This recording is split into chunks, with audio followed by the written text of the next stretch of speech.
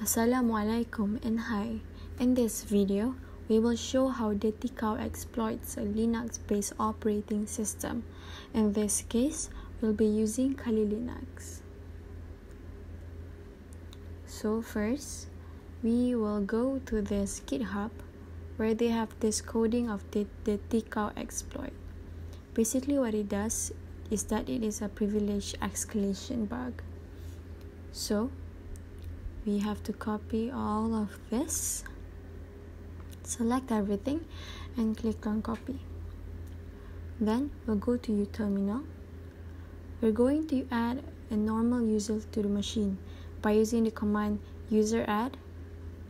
We'll do Alibaba, yes, Alibaba -m -s. We're going to do without a password for this particular account, and then we'll make Alibaba username.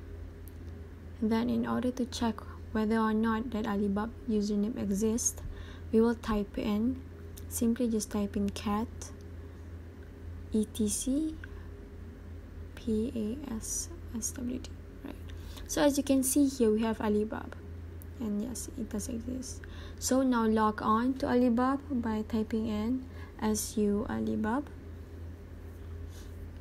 We'll check the ID.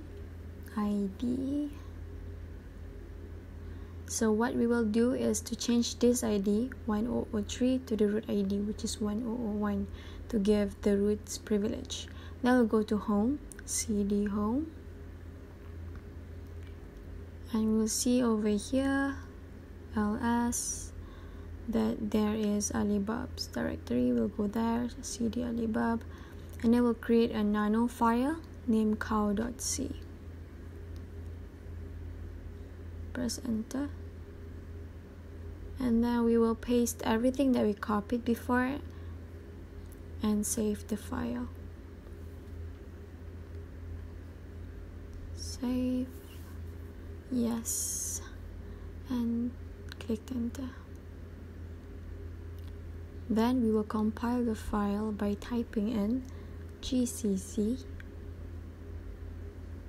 pthread cow.c cow. Oops, sorry, typo. We'll do that again. So it goes gcc pthread cow.c cow. Alright, now it actually works. It looks like an error, but it's not. It works. So to run this, simply typing in like so and just click enter. We're going to have to wait for a bit for the process to come through. I'll be back once it's done. So we have run the file again, and this is the final output, where you can see we have privileged ourselves from Alibaba to root, just like that.